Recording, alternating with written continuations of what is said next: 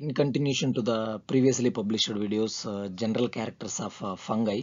So today now we'll see a zoospore morphology in a fungi. This is actually more connected to flagellation or flagellar types in fungi that we have already published. But this is more connected to in continuation to that flagellar types. So now we'll see what is zoospore morphology, how many types of zoospores are generally there, and internal structures also. I'm N.H. Shankar Reddy, PhD plant pathology. So let's start with the definition of a zoospore. Generally, this zoospore is a motile spore, naked, generally single cell, that is a uninucleate asexual spore that actually functions as a locomotory organ or a dispersal agent.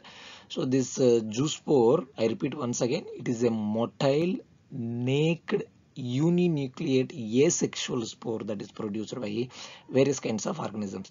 Generally, this zoospore is also known as a swam spore or swimming spore, like it is swimming, right, with the help of this flagella, and also called as a planospore, also called as motile spore. Almost all the names will give you the same meaning almost.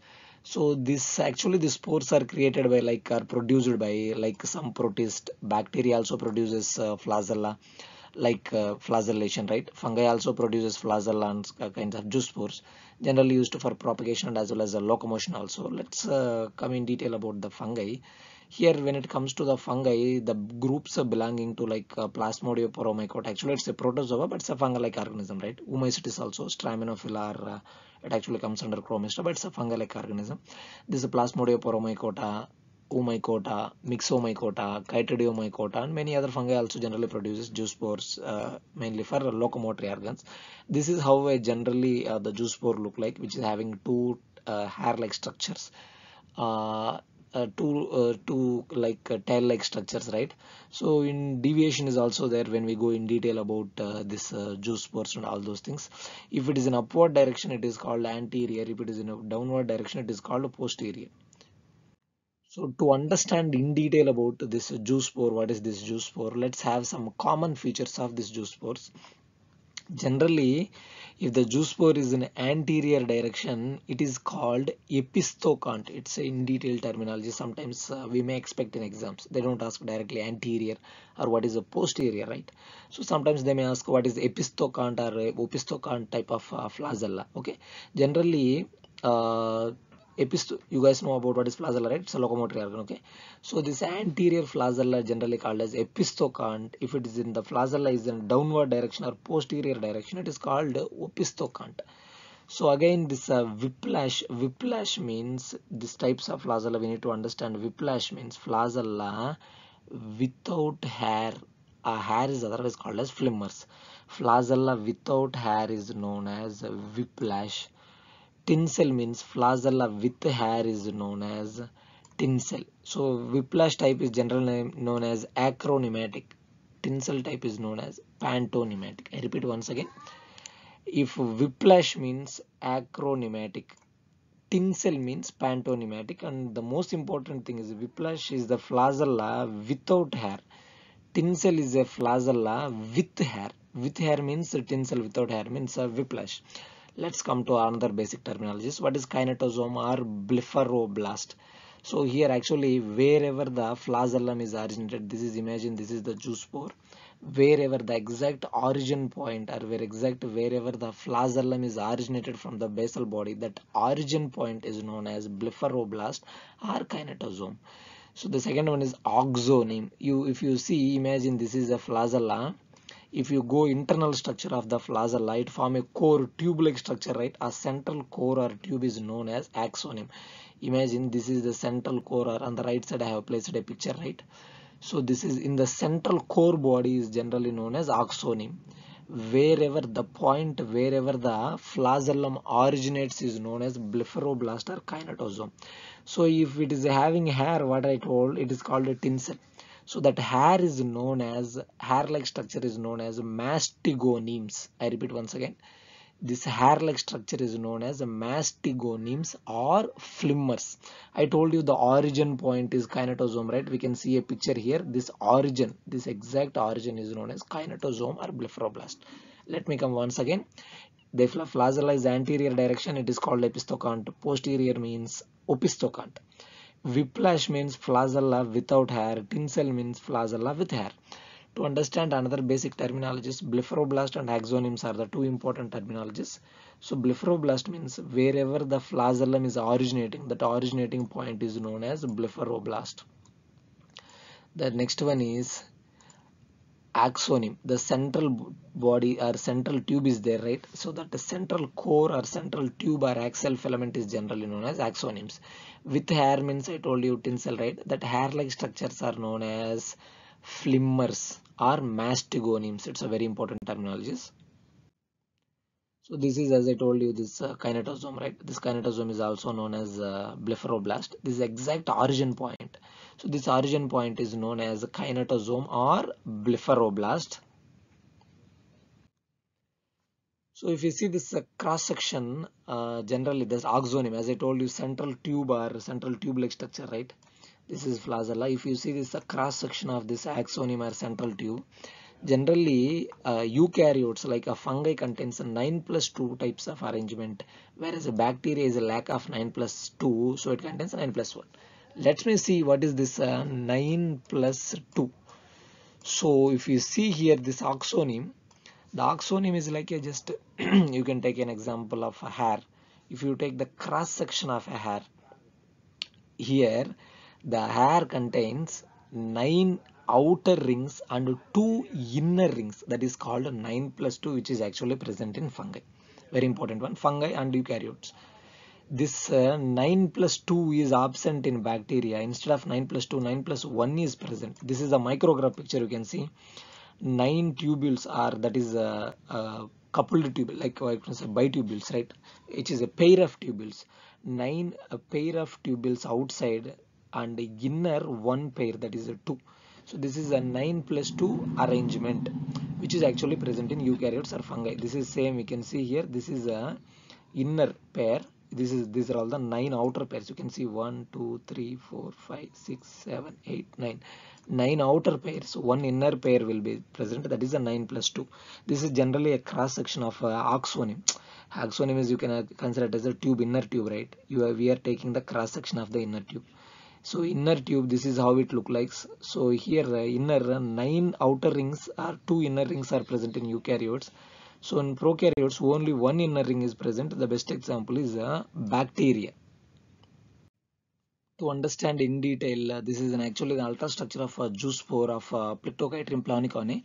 So here you no need to worry about all these structures. You just remember this 2, 3, all those things. Here the picture number 2 will explains the longitudinal section, whereas picture number 3 explains the transverse section of this zoospore in detail.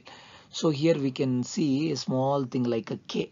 K means kinetosome. I told you wherever the flagellum attaches, the origin point is known as kinetosome or blepharoblast, attaching point, right? So if we see the fourth one is a kinetosome longitudinal section at the base of the flagellum, we can clearly see here. The fourth and so fifth and sixth picture represents transverse section of the kinetosome. That kinetosome, this is the kinetosome. We can clearly observe the attachment point, right? And this the seventh one is the endoplasmic reticulum, and the outside the eighth one is a spore coat or coat of a zoospore coat. We can see something here, right? This is actually the spore coat, which is actually covers the zoospore outer body. So to understand in detail, like what exactly the zoospore is contains, what exactly the zoospore is packed with, right? So now we will see generally the zoospore contains various kinds of components, right? Golgi apparatus, nucleus. This nucleus is actually covered by a cap-like structure called a nuclear cap, and type of flagellum, whiplash or tinsel that we have discussed. Mitochondrion, generally mitochondrion used for energy generation. Endoplasmic reticulum, liquid droplet, nucleolus, and various other kinds of structures also present, generally present in this flagella. You can also take dictyosomes, lipid bodies, nucleus, ribosomes, fiber containing regions, vacuoles, centriole associated with bodies, and various kinds of things and structures are actually present. You guys just remember this mitochondrion, because mitochondrion is energy generation, right? So for movement of this flagella, like a tinsel or maybe whiplash, the energy is actually generated from this mitochondrion, which transfers to this flagella. Now I will tell you how it is actually generated and how it goes in a general way only, not in detail.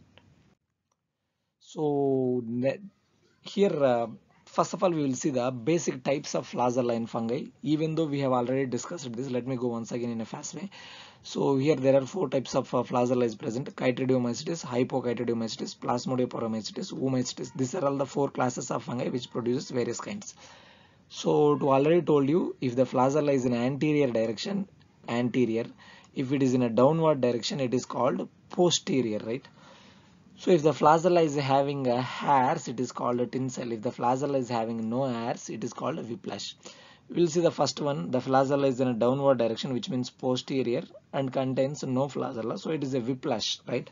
So the first flagella type is a posterior whiplash type of flagella. Posterior whiplash. Posterior means a downward direction. Whiplash means without hair. That is produced by the fungi Chytridiomycetes. You can take the second one. If the flagella is in anterior direction, upward direction, it is called anterior. It is having hair, it is called, so it is called a tinsel, which means anterior tinsel, right? So anterior tinsel. The best example is Hypocytridiomycetes. So you sometimes they may confuse you with the giving a fungi from Chytridiomycetes or Hypocytridiomycetes.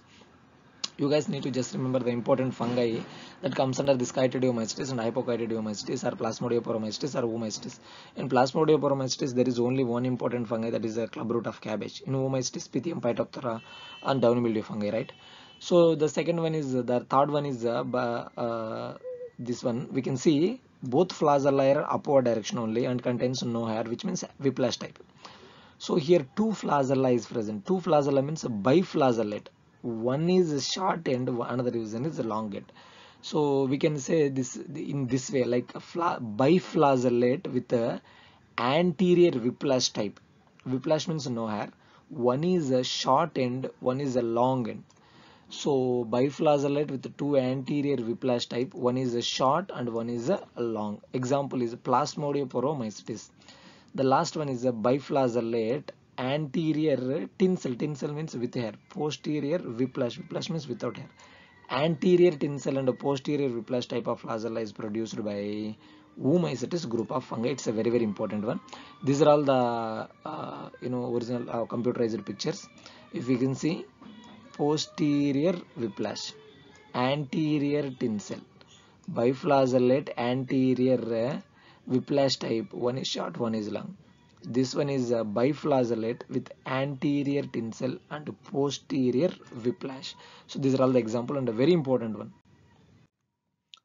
This general representation: upward means anterior, downward means posterior, with hair tinsel, without hair whiplash type. We can observe posterior whiplash, anterior tinsel, biflagellate with anterior whiplash, one short, one long, anterior tinsel and posterior whiplash, along with the examples Chytridiomycota, Hypocytridiomycota, Plasmodioporommycota and Oomycota, Oomycetes. There are the different types of flagella with examples. We have seen different kinds of zoospores. Now we'll go in detail about each and every one: anterior type, posterior type and biflagellate. These are all the general common three types. Let's start with the posterior whiplash. What is posterior? Downward direction. What is whiplash? Without hair. Okay, so this posterior whiplash, for our understanding, I have given some micrographic pictures for kinetosomes and as well as this posterior whiplash type of flagella. And this is generally, this zoospore actually look like tadpole like, with generally pear shape with 7 to 9 micrometer in diameter, and this actually this posterior flagellum. So the length of the flagellum is around 20 micrometer in length. So it was this nucleolus, or this nucleus is actually covered by a nuclear cap that we discussed in the previous slide also. This nuclear cap is actually rich in RNA, that is a ribonucleic acid as well as proteins. So this origin of flagella from the base is known as blepharoblast, as I told you already. So the origin or attachment point of this flagellum is known as blepharoblast. So indeed, if you see this microscopic structures in the previous slide also, we have seen this is the microscopic structure of blepharoblast. So that was expanded here. Again, this blepharoblast contains a small rootlet-like structures that is called banded rootlets that we're going to see in the next slide. So let's come to this flagella or the axonium. This axonium is actually consists of a 9+2 arrangement in eukaryotes, whereas when it comes to prokaryotes, it's a 9+1 arrangement. This structure also we have already seen in the previous. So this, let's see, this is the nucleolus and nuclear cap. What are the different kinds of structures are that contains nucleus, nucleolus, mitochondrion? It's a very important.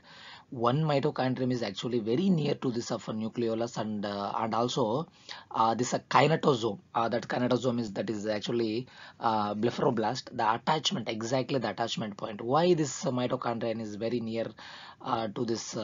One mitochondrion is very near to this of this zoospore, generally used for the generation of energy. Whatever the energy that is generated by the mitochondrion, that is actually shifted or transferred to this kinetosome, that creates the energy to give a movement, that creates energy to give a swim. Okay, so let's talk about this banded rootlets. What is this banded rootlets? Are all these rootlets? In the right side, I have given again transfer section of this kinetosome. So this flagellar rootlets are that exactly attached to that kinetosome region, right? So this flagellar rootlets are straight rootlets or banded rootlets. This rootlets actually helps to extend the energy that is produced by the mitochondrion. Whatever the energy that is produced by the mitochondrion, that energy was actually taken towards to the kinetosome region with the help of this banded rootlets. This is a banded rootlets, otherwise called as striated rootlets or flagellar rootlets. These rootlets are actually present inside this kinetosome. If you take the cross section of again this kinetosome, this banded rootlets will be present inside. So this actually transmit the energy, as I told you, to the base of the axonium or exactly the kinetosome, that helps the flagellum to create the movement in the zoospore body. So the next type is the zoospore with the anterior tinsel type. So just now we have seen posterior whiplash type. Now it is a time for anterior tinsel, right? So in anterior tinsel, the central axle is the central core is known as axonium, that we already discussed. The hair, that hair is generally known as hair-like appendages are known as mastigoniums or flimmers. So it's very important to understand the last point which I was given here. So this actually possesses an anterior flagellum. Also contains hairs. That hairs are known as mastigoniums or flimmers. This flagellum actually arises from the kinetosome region. Just now we discussed about what is kinetosome or mastigoniums. Blepharoblast, that are origin point, right?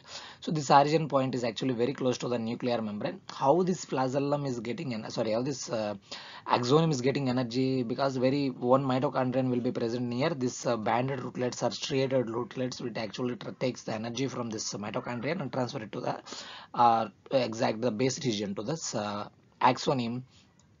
Imagine this is, so here mitochondrion is there. This mitochondrion energy that is transferred to this exactly base region or axonium region or kinetosome region with the help of striated rootlets or banded rootlets. It's like a small pipe-like structures for our understanding. So this energy the energy created by the mitochondria helps to locomote. So locomotion is like a wind direction, or I would say in a like a propulsion manner, right? So here the large surface that is given by the mastigoniums. So the mastigoniums actually gives a little bit extra surface. So that helps in the creation of water currents, like this wavy like motions. This water currents in the direction of flagellum opposite to the movement of a syn wave. It's like a wave like movement will be created that actually swims to the opposite direction, that gives a propulsion of the zoospores. Whatever the direction that the flagellum is swimming, that direction it will go. So to make it understand, just I will tell you in a small easy way. Just imagine the zoospore is very tiny, right? The swimming that creates that moves through water. Generally it moves through water with the help of a small tail like structure called a flagellum, right? So now just think of mastigoniums. These mastigoniums or flimmers are very tiny hair like structures that covers the flagellum. This is the flagellum. Small hair like structures are tiny like structures that covers the flagellum, right? So when the flagellum moves in a wavy motion, Syn wave means wave like. For example, you can take sea. In sea, wave like this will come, right? So that wavy like motions are syn waves. So these are this flagella moves in a wave-like motions. So at that time, these tiny hairs are mastigonemes. These tiny hairs are mastigonemes actually that helps to create the water currents. This water current actually created by this mastigonemes or flimmers. So this hair will create the air currents in the opposite direction. So if the, for example, in ships also, if the waves are in opposite direction, it will go forward, right? In it will go actually this flammers or mastigonemes creates the energy the opposite direction where like a wave is going on. So it's a bit like when you paddle in one direction of a canoe, the water pushes against the paddle, right? However, whatever the paddle that you are going, that the pushes against the paddle, that moving forward to the opposite direction. So it is goes opposite, and so that it will goes front like that. In a simple words, mastogony helps zoospores swim through water by catching the water in such a way that it pushes the zoospore forward. It goes the zoospore forward. In this direction of generally the direction of flagella is pointing, even though the motion of the flagellum itself is going in an opposite way, it will actually goes into the forward direction. This is generally how this anterior tinsel or this hair-like structure creates a movement. So this hair-like structure only creates the syn wave. So the waves opposite direction, the flagella will actually move. That is how it will locomote. So coming to the biflagellated types, here generally biflagellate type, we know very well that it contains one tinsel type and another one is a whiplash type. So if both the tinsel and a whiplash type is present, that such type of zoospores are known as heterocontian type of zoospores. This generally Womycetes group of fungi, we can see the heterocontian type of zoospores where it contains biflagellate, and also plasmodioporomacetes, right? That is also biflagellate.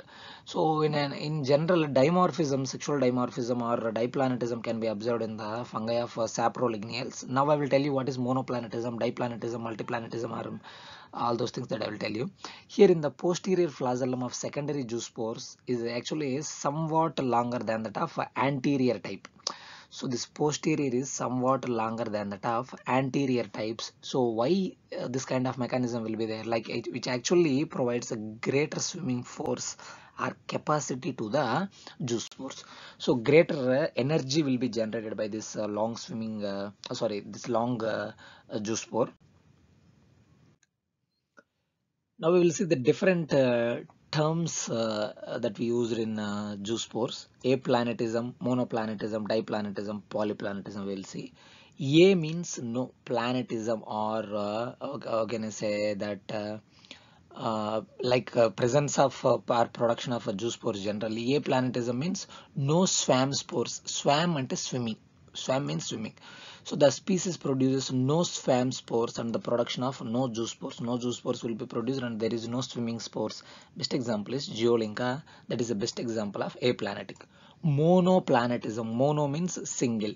So the condition in which one swam stage is occurs in which only one kind of zoospore is produced. So only one swam, for example, you can take in a Pythium. Pythium, only one kind of zoospore is present, and only one swam stage or swimming stage is present. Best example is Pythium, monoplanetic or monoplanetism. Let's come to the example of diplanetic or diplanetism. This is the best example for saprolignia that we already discussed in the previous slide. So in which the fungi is generally having two swimming stages and produces two kinds of zoospores. Two swimming stages are present and two kinds of zoospores are produced, primary zoospores and secondary zoospores. Here the primary zoospores is generally pear in shape and secondary zoospores are kidney in shape. To understand a little more, in saprolignia, the secondary zoospores are actually produced from the encysted primary zoospores, which means the primary zoospores only giving rise to the secondary zoospores, for our simple understanding. So such kind of things we can observe in saprolignia, water mold fungus. And polyplanetism, which means the condition which fungi produce more than two kinds of swimming stages, which means for example you can see polyplanetism especially in Achaila kind of fungi. So I would say one more thing, the Saprolegnia, Acaila, Aphadogyla, Leptometas, these are all the fungi. Even though they comes under Womestis group of fungi, their cell wall is made up of chitin. Generally Womestis group of fungi cell wall is made up of cellulose, but this Acaila, Saprolegnia, Aphadogyla, Leptometas, whose cell wall is made up of chitin. Polyplanetism means more than one kind of swarming stage or swarming stages are observed. So one important thing here is both the tinsel and the whiplash type of flagellum will beat in a sinusoidal. Just now I told you what is sinusoidal, like a wave-like motion in a pattern.